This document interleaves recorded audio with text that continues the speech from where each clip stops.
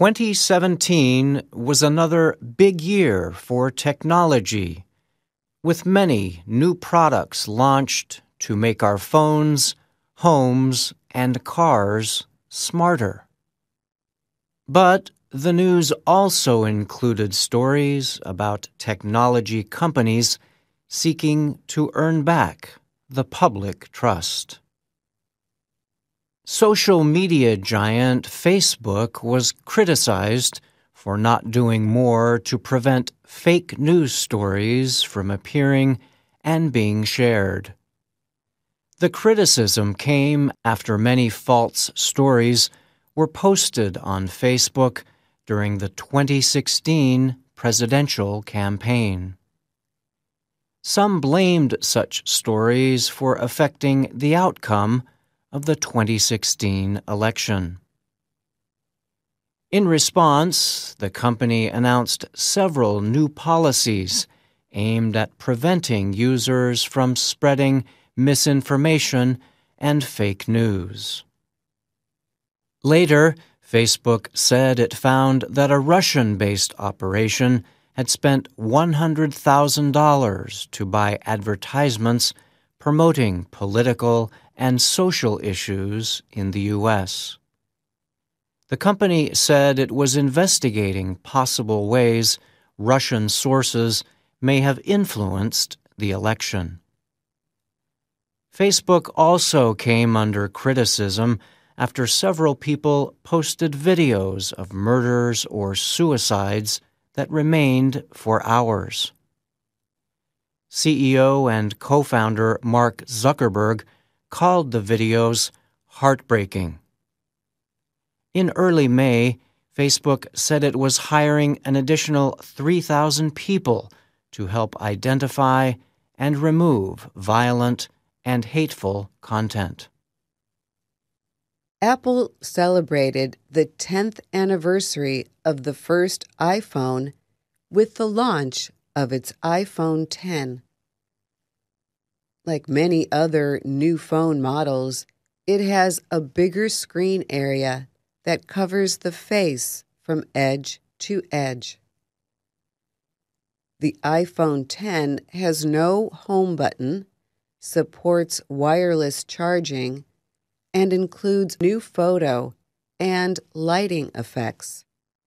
iPhone X was heavily publicized for its price of $999 and the new Face ID recognition system. Face ID replaces previous fingerprint recognition technology. Apple said its testing showed there is only a 1 in a million chance of another person being able to unlock someone else's device with Face ID. Apple also admitted to slowing some older iPhones. The company explained it only took the action last year to prevent battery-related shutdowns. Apple's action and the company's decision to keep it secret led to widespread criticism from industry analysts and lawsuits from iPhone users. Volvo announced that beginning in 2019, all its new vehicles will have electric motors. The Chinese-owned company was the first major manufacturer to set such a date. Volvo says it will offer 5 fully electric vehicles between 2019 and 2021.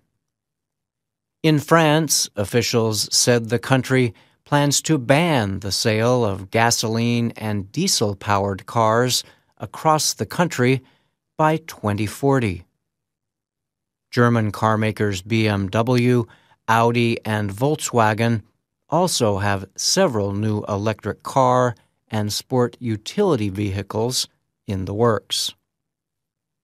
In the U.S., Ford said it would launch a new electric SUV by 2020, while General Motors began selling its popular Chevrolet Bolt in all U.S. states.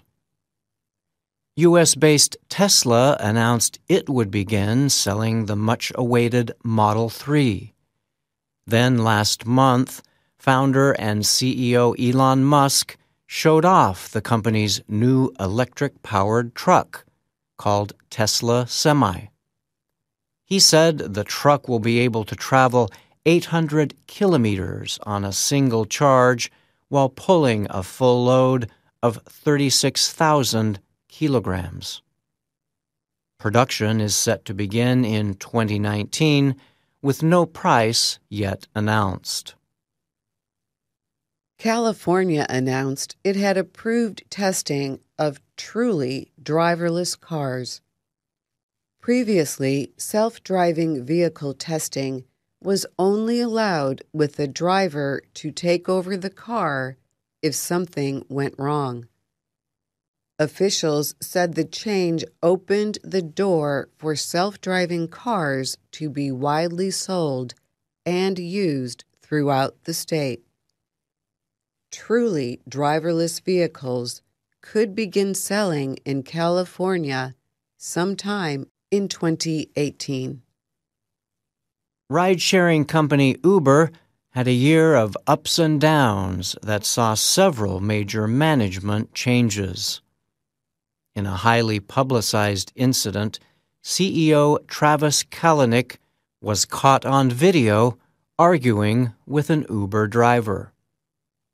Several women also accused the company of allowing widespread sexual harassment and discrimination. In addition, Uber faced legal action from Google, which claimed a former executive stole secrets about its self-driving technology. Kalanick ended up resigning his position, and several other officials also left the company. At Google, a male engineer wrote a memo suggesting there are biological differences preventing women from progressing the same as men in technology. The document, which also criticized Google's diversity efforts, was published online. Google CEO Sundar Pichai apologized to employees for the memo, which he said had advanced harmful gender stereotypes. The engineer was dismissed from his position. We heard more about Bitcoin in 2017 than ever before. This virtual currency shocked many in the financial world by rising from $1,000 in January 2017 to more than $19,000 in early December. Japanese investors are believed to account for a large percentage of Bitcoin trading, causing the cryptocurrency to reach record value. In Venezuela, as the national currency loses value, people have turned to Bitcoin for daily uses.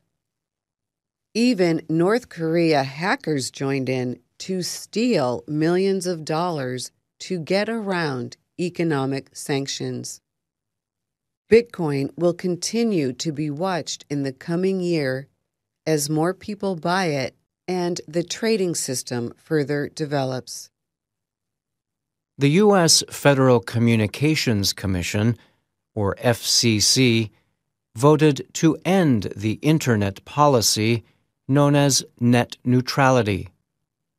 The rules had prevented Internet service providers from interfering with traffic from some websites while providing faster service to others. Under the new rules, Internet providers will be free to block competing applications. Service providers would also be able to slow down competing services or offer faster speeds to companies that pay more. The government said the decision was based on its belief that net neutrality regulation was not necessary. Opponents said they feared lifting the rules would give businesses control over what users see and do online. One of technology's most active areas is robotics, and 2017 saw some exciting new developments.